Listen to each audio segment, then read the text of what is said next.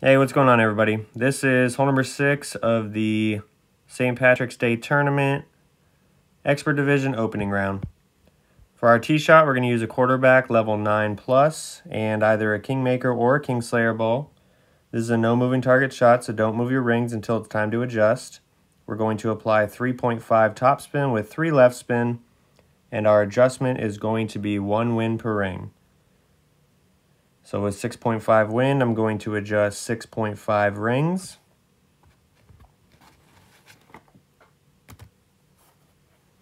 Then we're going to apply half a ball of left curl with overpower just before the point where the power circle drops.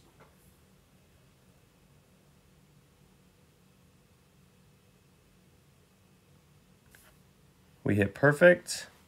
Ball's going to bounce in the middle of the fairway, roll out toward the end, and we're going to finish with a drive distance of 332 yards, which is going to leave us with a simple wood shot approach to the green for an easy eagle putt. So for our approach, we're going to use sniper level 9+. Start off by applying 4 topspin with 3 left spin.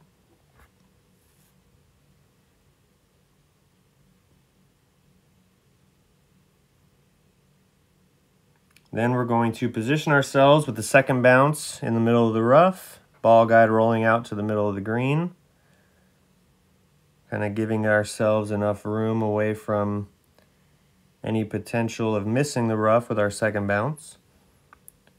Our adjustment is going to be 1 wind per ring, so I'm going to adjust 6.4 rings.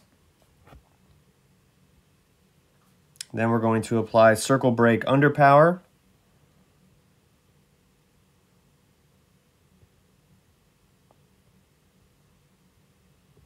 And we do hit great left, but we still, as you can see, we still have plenty of space to land nicely in the rough and then roll out onto the green, leaving us a short putt for eagle.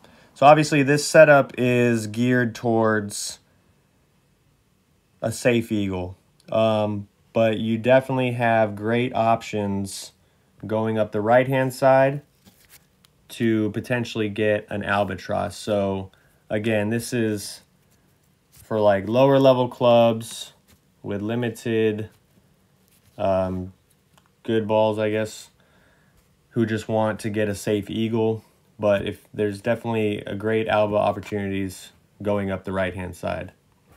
For further instruction on how to play this hole, make sure you guys click the link below and subscribe to Expert Tournament Guides through Golf Clash Tommy. Good luck in your opening round.